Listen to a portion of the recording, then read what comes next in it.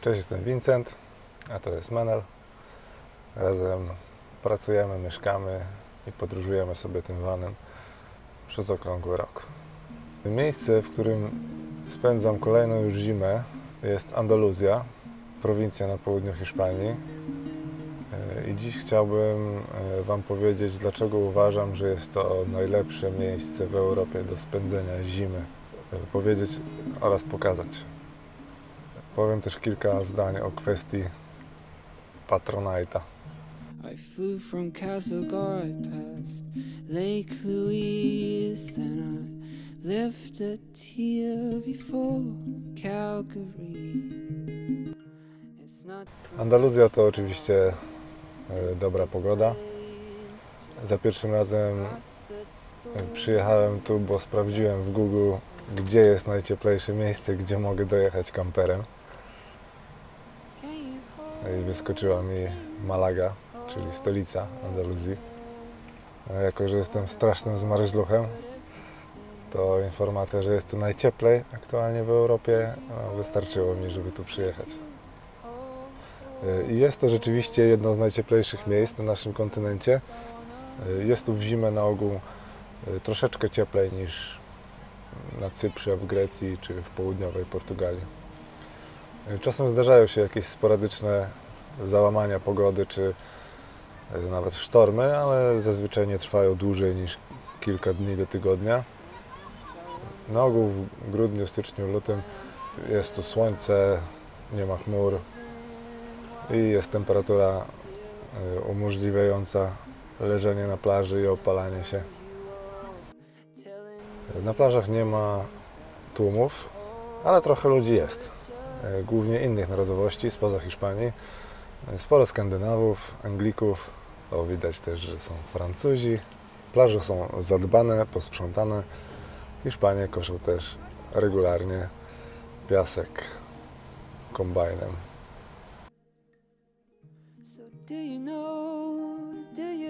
Ale ładna pogoda to nie wszystko, co Andaluzja ma do zaoferowania. Wyobraźcie sobie sytuację, że rano grzejecie się na plaży, ubrani tylko w krótkie spodenki, a w 2 godziny później możecie dojechać w góry Sierra Nevada, pozjeżdżać na nartach lub na snowboardzie, a wieczorem znów na plażę. Na przykład poganiać gołębie. Rok temu jeździłem na narty prawie co tydzień. Bardzo to polubiłem.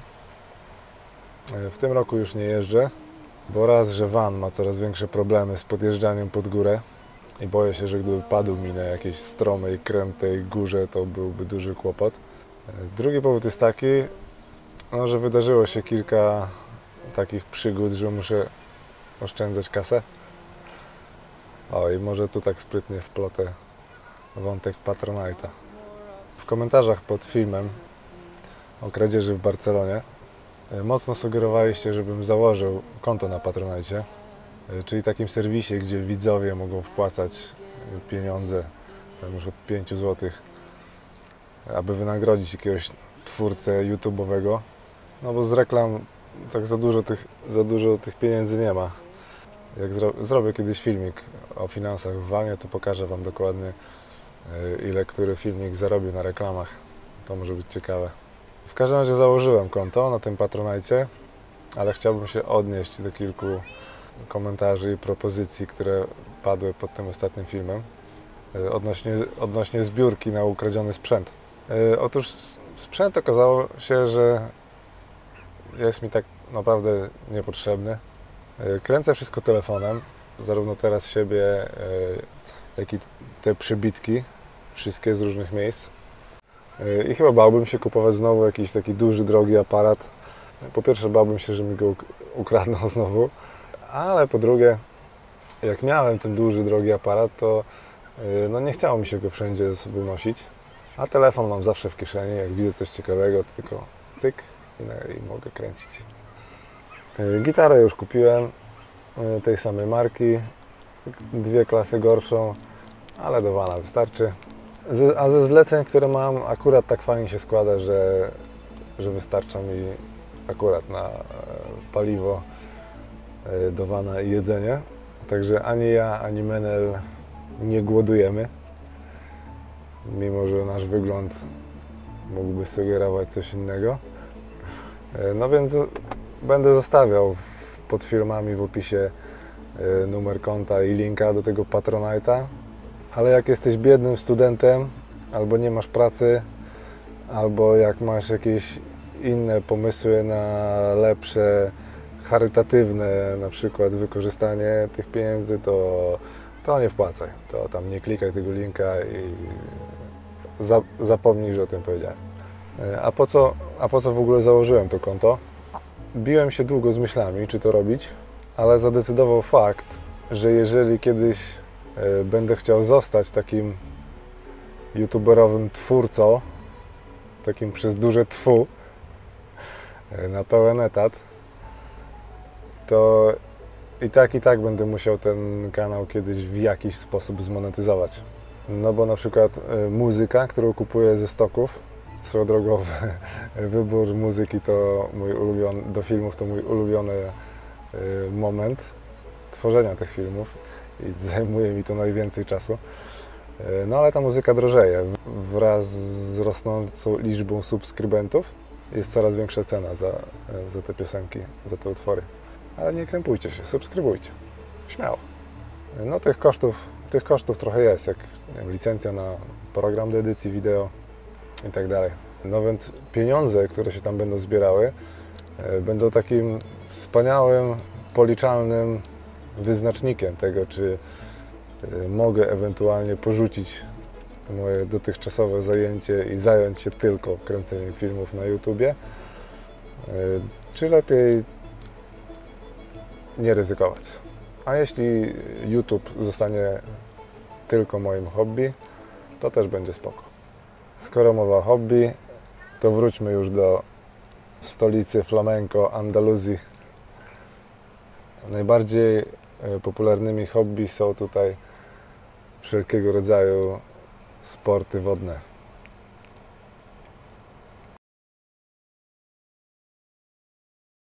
Woda jest tu jak na zimę ciepła, no ale dla mnie za zimna. Ja jestem zmarzluch.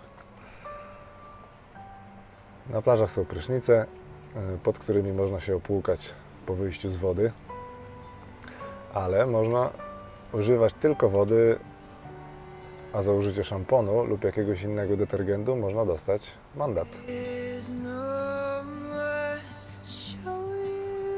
Można tu łowić też ryby. Odwiedził mnie kumpel Jose, który powiedział mi tyle o łowieniu ryb, że zrobię o tym oddzielny, krótki filmik. No i te wszystkie atrakcje nie są aż tak drogie. Jedzenie jest pyszne i podejrzewam, że tańsze niż nad Bałtykiem. Wynajem mieszkań w zimę również jest tu tani. W opisie zostawiam kontakt do Elizy, która jest polską agentką od nieruchomości w Maladze i okolicach. Mówi po polsku, angielsku, rosyjsku, także wynajem, sprzedaż, brawurowa jazda, Volvo bez lusterka, Eliza. A jeśli ktoś podróżuje kamperem, tak jak ja, no to w zimę miejsca przy plaży jest mnóstwo. W zimę, bo w lato jest bardzo tłoczno i nie ma w ogóle tego miejsca, ale w lato to w ogóle zastanawiam się, czy jest sens tutaj przyjeżdżać, bo jest za gorąco i to tak bardzo, bardzo gorąco. Bardzo tłoczno. No nie dla mnie, ale może ktoś lubi tak. Odnośnie parkowania kampera przy plaży, to te wszystkie knajpki na plaży, które nazywają się chiringuitos, otwierają się gdzieś na początku marca i wtedy możecie być poproszeni o zmianę miejsca, na przykład przez policję, która może do Was przyjechać w nocy. Tutejsze nocne życie jest nieco inne niż nasze. Można tu na przykład spotkać maga. Hiszpanie wychodzą do barów i klubów bardzo późno w nocy. O 22 bar wygląda tak, a o 1 w nocy tak.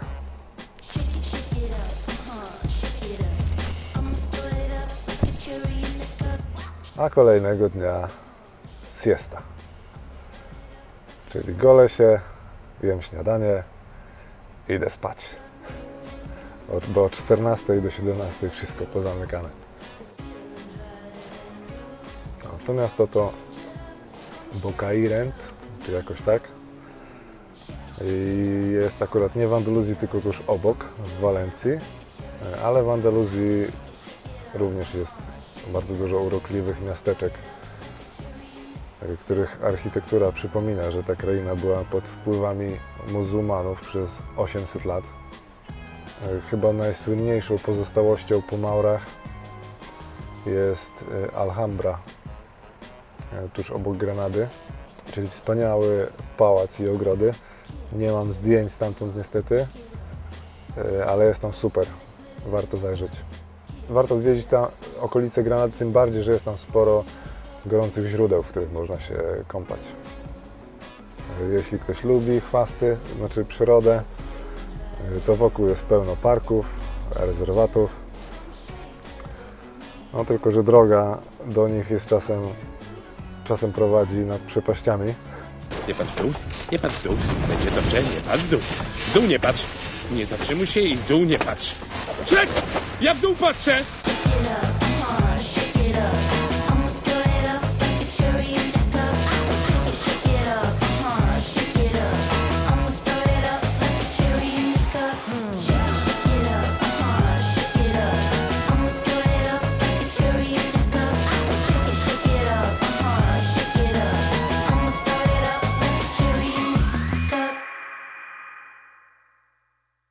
Ciekawy miejski park znalazłem w Torremolinos. Jest pełen zwierząt i z tego co usłyszałem, to Hiszpanie zostawiali w tym parku niechciane zwierzaki. Są teraz tabliczki, żeby tego nie robić. W każdym razie w parku roi się od różnych ptaków, żółwi, gryzoni. W pewnym momencie był problem z kurami. Rozmnożyło się ich tyle, że zaczęły wychodzić poza teren parku i okolicznym mieszkańcom zaczęło to przeszkadzać. Pracownicy poradzili sobie z tym, rozdając te kury, wywożąc je do gospodarstw na wieś. It's the evening light shining through the curtains, the time before the night when everything is golden. You're sitting on the chair, wrapped inside a bedsheet, playing with your hair, watching people on the high street. If I wished myself a superpower, I would make this moment last for hours.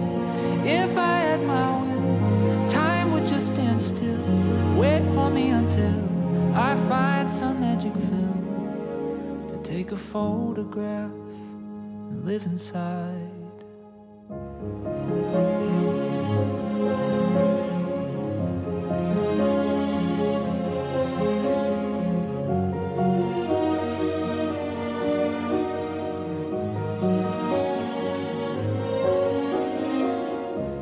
The sun is going down.